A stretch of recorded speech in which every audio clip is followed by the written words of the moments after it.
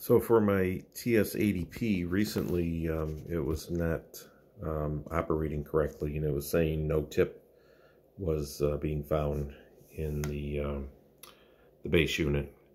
So I ordered a new tip here, and was still seeing that I was having some issues. So I figured out what was going on here. So thought I would make a little video of it. And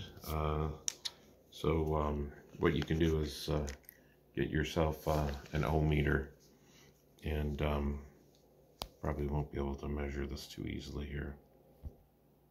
So I clipped on wires going to the ohm meter here, and basically the ohm meter is about 6 ohms for the older tip, and then I'll measure the newer one.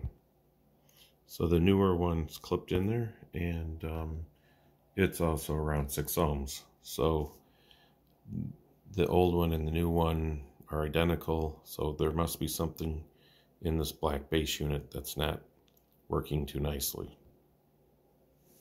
So if I put the tip into this unit and try to start it up here, push it a couple times, it says no tip.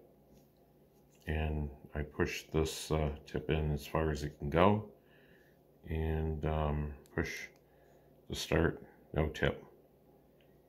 So here's what I found out.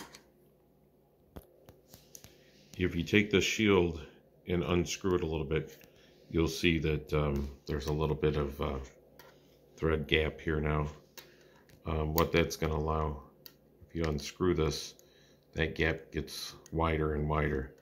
So what happens is when you plug this tip into the base unit and you put a little gap there, the bottom insertion point goes deeper into the connector, into this black handle, and then it starts working correctly.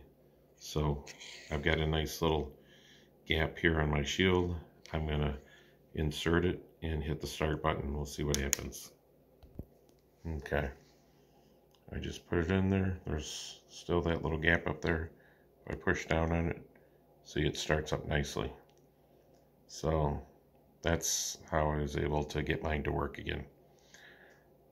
Kind of frustrating, but I'm glad that I found out a little trick that you need for this soldering iron. Thanks. And here you can see there's the gap that I had that gets the unit working.